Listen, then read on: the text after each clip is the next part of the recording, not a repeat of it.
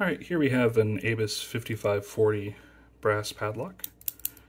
This one is a little bit different than the other ones that I've had because it should have 3 security spool pins and then 1 standard pin. I'm using the turner in 500s, and we're using a just a really basic like short hook.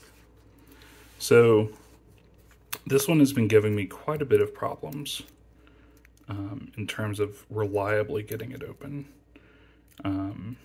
I tend to overset it a lot, but we might get lucky here.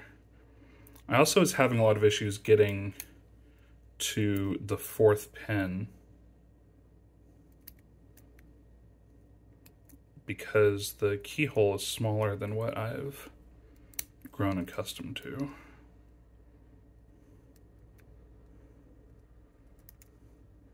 Also, this final pin is always a bit of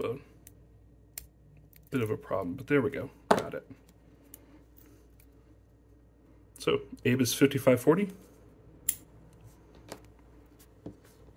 unlocked.